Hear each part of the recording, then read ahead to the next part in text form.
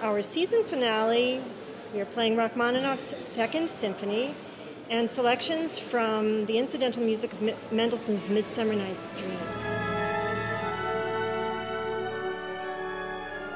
As a woodwind player, I really like these pieces a lot. They have beautiful melodies for the woodwinds. In particular, in the Rachmaninoff, the second movement has a gorgeous solo for the principal clarinet.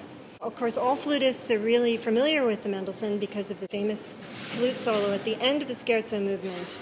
We all have to play it in auditions. It's really great music. It really represents all the fairies and hijinks that are happening in the action for the play. Everybody's falling asleep and trying to find their true love, and a fairy puts potions in their eyes and they wake up and they fall in love with the wrong person. Some of the poetry that's so beautiful, Helena says, "O weary night, O long and tedious night, abate thy hours, shine comforts from the east, that I may back to Athens by daylight from these that my poor companion detest, and sleep, that sometimes shuts up sorrow's eye, steal me a while from mine own company."